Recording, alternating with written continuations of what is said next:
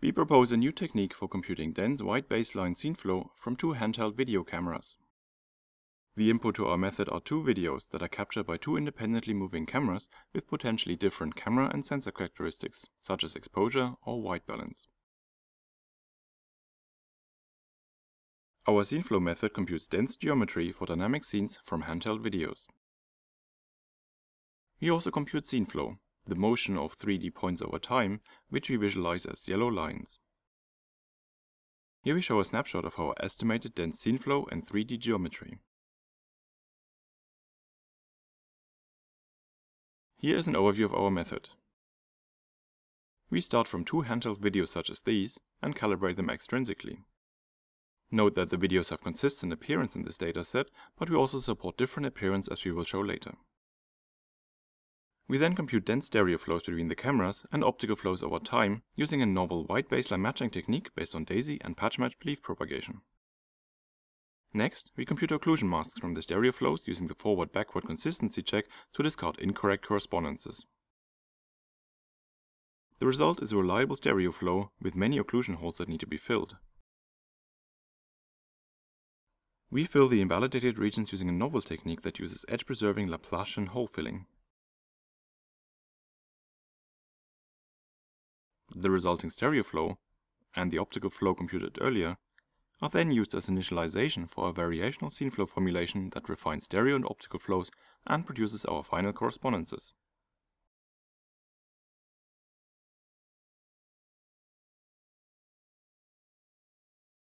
Here we show the dynamic point clouds triangulated from our stereo flows.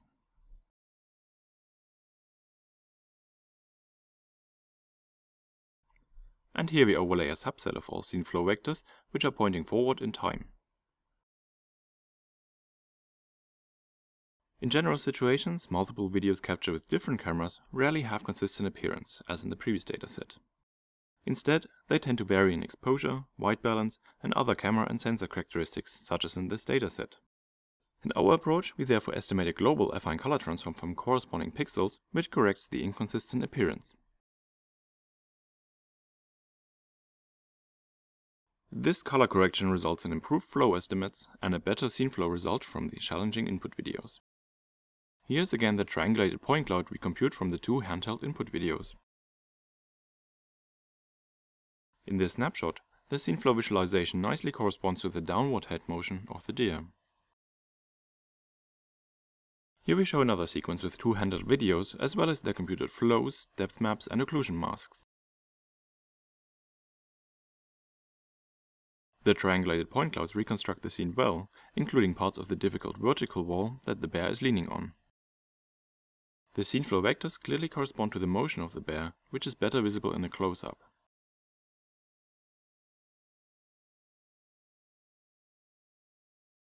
Note the high quality of the scene reconstruction, in particular for the face of the bear, where its ears, nose and teeth are visible. This is another handheld dataset with strongly different visual appearances.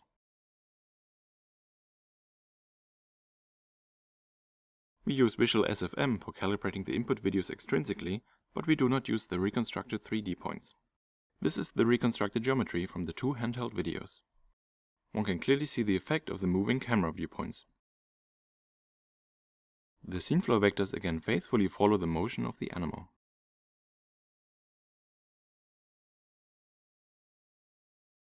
This dataset by Mustafa and colleagues uses one static and one moving camera. Our reconstruction captures the geometric details of the background as well as the motion in the foreground.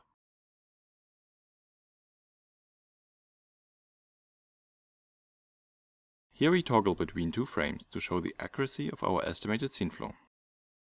The yellow lines point towards the new positions of 3D scene points in the next time step.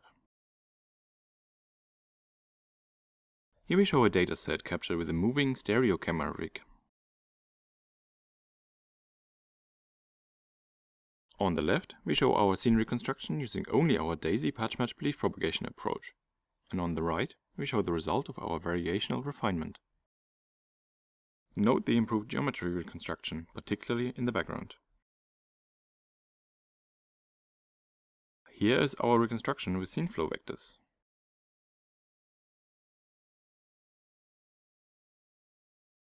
And here is a close-up on a single frame, with the upwards motion of the leg clearly captured.